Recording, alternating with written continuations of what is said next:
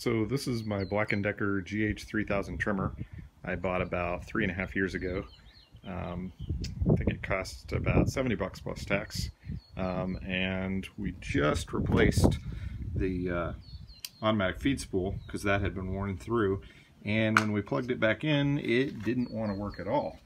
And what I noticed is the switch didn't seem to be working. And the way I found that out, I'm going to show you. So when I plug it in, and notice I got power here,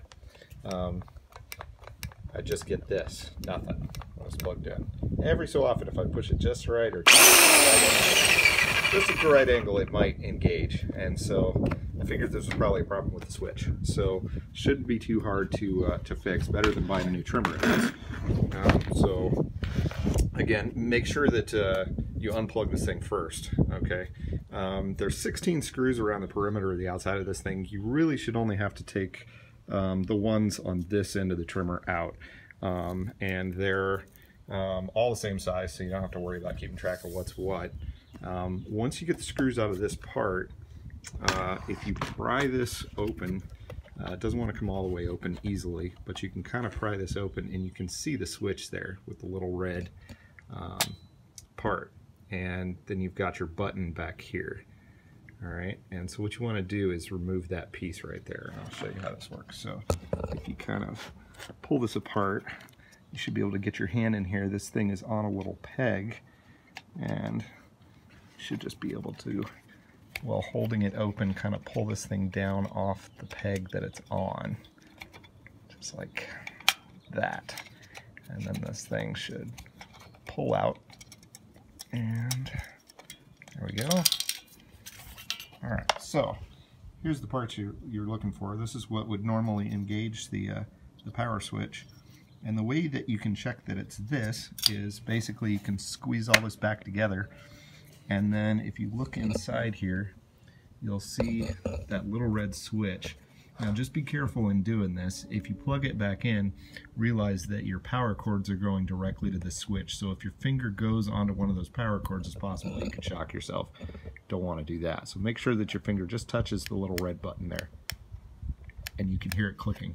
If you get the trimmer to run consistently while you're pushing that little red button, then you know your problem is this part right here.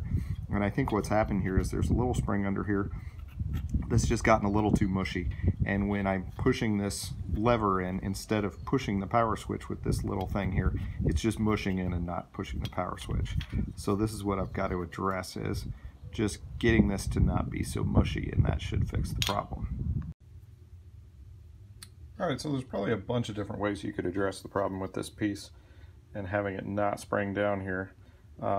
You know, if you could get it to spring down a little bit, but not as much as it's doing on mine now, it'd probably work. I'm just going to take the play out of this thing altogether.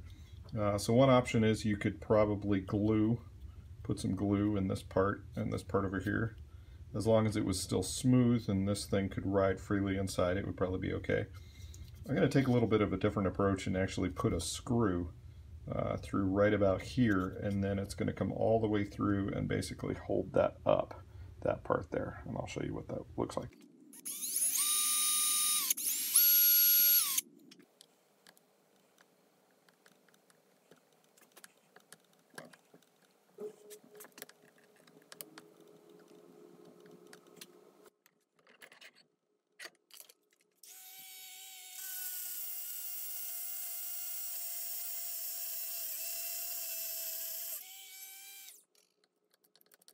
Okay, so here's my new improved piece. I just got the little screw going through there, and it's just holding that piece up so this piece doesn't move anymore.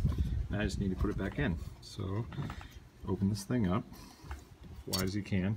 You want to make sure that this spring gets back into, there's this little box down here. You want to make sure the spring gets into that box and that this thing goes back over the peg that it's supposed to go over. So finally got that on there. So the peg's in place. Spring is in its little box and its little hole. Now we just need to put all the screws back in and test it. And you'll notice now that everything's back together. That little screw sticking out, but that's a small price to pay for this working. You can actually hear it clicking on that power switch. So let's give it a try here.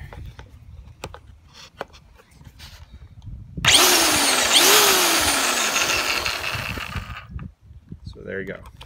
That's how you fix your Black Decker GH3000 trimmer with just a screw.